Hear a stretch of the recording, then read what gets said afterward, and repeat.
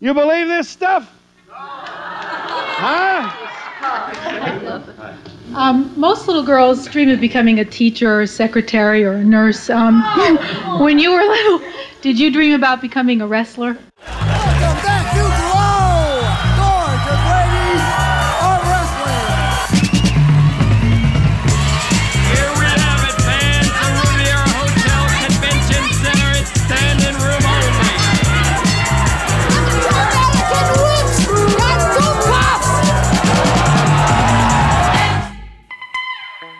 It was something new. It was women kind of taking over.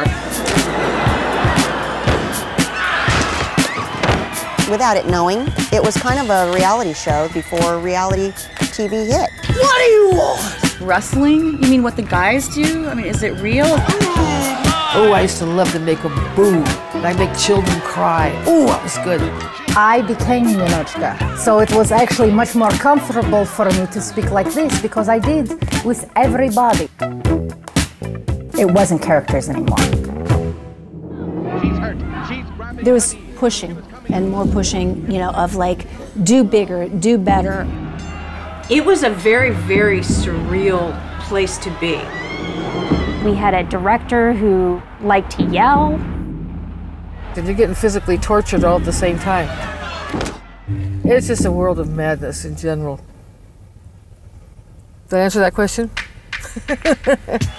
It was politically incorrect, and everybody loved it. This is disgraceful.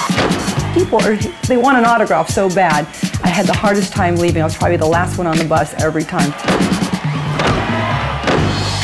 When we would run around the outside of the ring, people would put their hands out, you know, not thinking that the blade was real.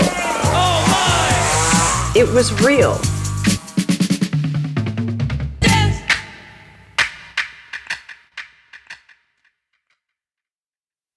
Gorgeous ladies of wrestling.